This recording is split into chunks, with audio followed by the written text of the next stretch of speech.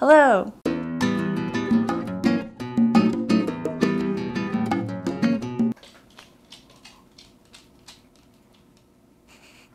So today I wanted to kind of go back to simpler times and show you some ways to take great product photos using just your phone.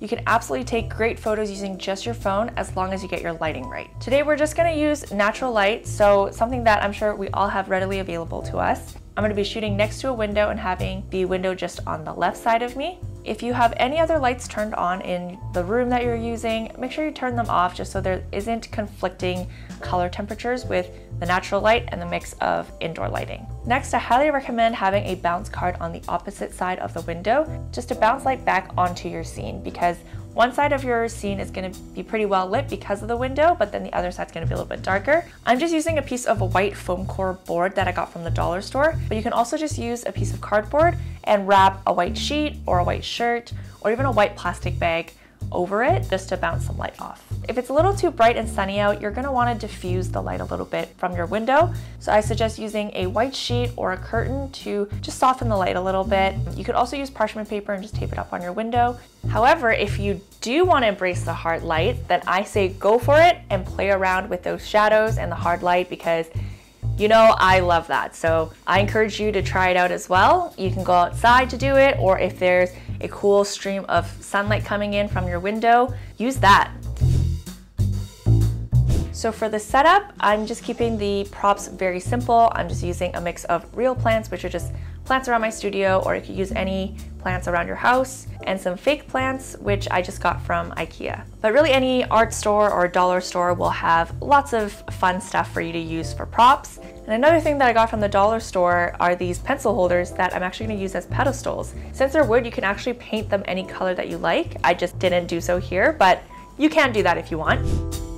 Now for the backdrop, I just got pieces of large construction paper from the dollar store. Pretty much everything I'm using today is from the dollar store, but it really is a great place to source your backdrops or props for cheap. So how I set up a paper backdrop is I start off by taping the back piece to the wall, and then of course just laying the surface piece on the table that you have. So a tip that I have for placing the backdrop on the wall is I like to place the piece of paper slightly below where the table surface is. So that way I can get the surface piece of paper and the back piece of paper to be flush without having a gap from the bottom edges of the paper. And if you're looking to create a seamless backdrop, the setup is very simple. You just tape the top edge of your paper onto the wall and then just have it curved down onto your tabletop.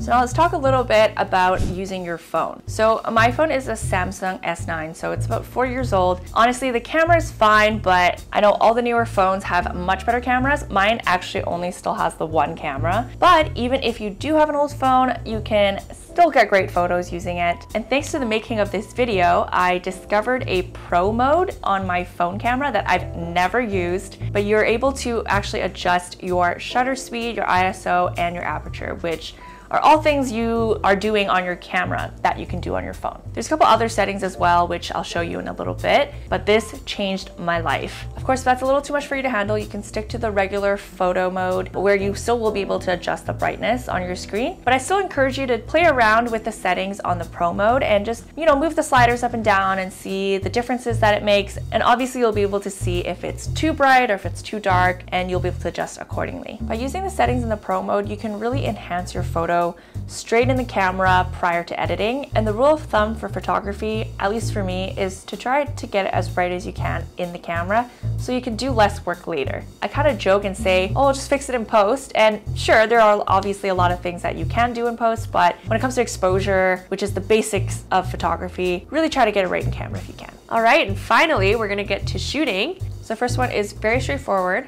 No pun intended. More of a close-up, straight-on angle of your product just to really bring it in focus. And something that you can do is have your props a little bit further back and having your product a little bit closer to the camera just so you can really highlight it and show it in focus.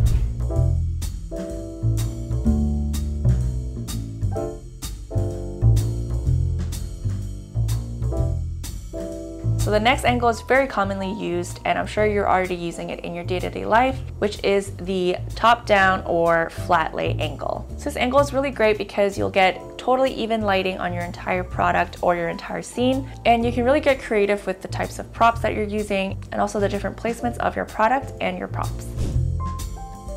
And last but definitely not least of the tips that I have, in fact this one is my favorite one, is playing with hard light. And as I mentioned earlier, you can do this with sunlight. So you do have to wait for a sunny day, but as we're heading into the warmer seasons, hopefully this becomes more readily available to you. So a couple ways that I would shoot this is to place the product a few different ways. So I'll have it upright, and then that way the shadows will show off the whole silhouette of the product, or I'll lay it down flat, and sometimes the light will hit your product a different way, especially if it's kind of like a see-through material. So if it's plastic, if it's a container, stuff like that, you'll get some cool light reflections coming through the material.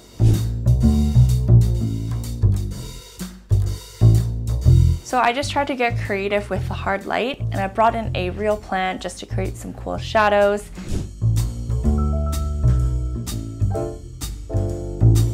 And I noticed the shape of my window was being casted onto the ground. And I just kind of thought it'd be cool to use this light as kind of like the spray shape. I don't even know what to call it, but like the shape of the spray coming out of the bottle. And so I played around with that quite a bit. I even added some flowers to add in a shadow just to make it look like there is something being sprayed out of the bottle. So honestly, just have fun with it and place your product in as many different ways as you can just to see what works, because you literally have nothing to lose. So just try it out and have fun with it. So when it comes to editing these photos, I really didn't do much with it. I just actually edited the photos in my InPhone app, which I guess would be like the Samsung photo editor app. And I really didn't do much editing to them, so I did not feel the need to use Photoshop on my phone or Lightroom on my phone. And I figured that might not be accessible to everybody, or might be a little too advanced in general. And so I just wanted to show you that you can edit your photos just using your phone. So simple adjustments that I did were just the brightness, contrast, highlights and shadows, saturation, and color temperature. So something I would keep in mind while editing your product photos is just to be aware to not change the color of your product too much. And this goes for any sort of product photography, whether you're doing it with your phone or your camera. When you're editing, just try to keep the color of your product true to life as much as you can. Of course, you can increase the vibrancy or the saturation a little bit, but if you're adjusting the hue of it, just keep that in mind. You want your product photos to represent the product that your customers are going to be getting, and so you want to set the proper expectation for what they're going to get.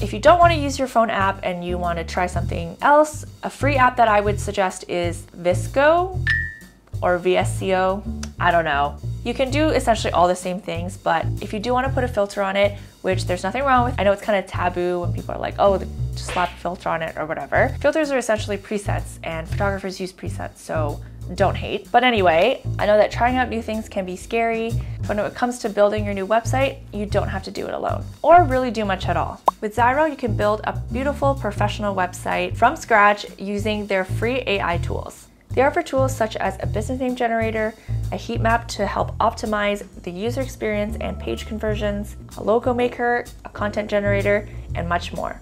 If you already have a website and you want to import your content from your old website, they've got an AI tool for that as well. Try it now by using my code AileenChoi or by clicking the link in the description below to get an exclusive discount. Plus, you'll get 3 months free and a free domain with any yearly plan. Thank you to Zyro for sponsoring this video. All right, so I know that might have been a lot to take in, but I hope that you can take these tips and level up your phone product photography. Let me know if you have any questions, leave them in the comments below. I'm trying to stay more on top of replying to comments, so you can expect a response between 2 to 38 business days. I'm just kidding, I'm gonna try to be more on top of it than that. Anyway, thank you so much for watching. Make sure you hit that subscribe button if you want to see more content like this. Leave me a comment and make sure you give this video a thumbs up. Thank you again to Zyro for sponsoring this video. If you want to try them out, make sure you use my code AileenChoi for an exclusive discount, or you can click the link in the description below for more information. I'll catch you in the next one. Bye!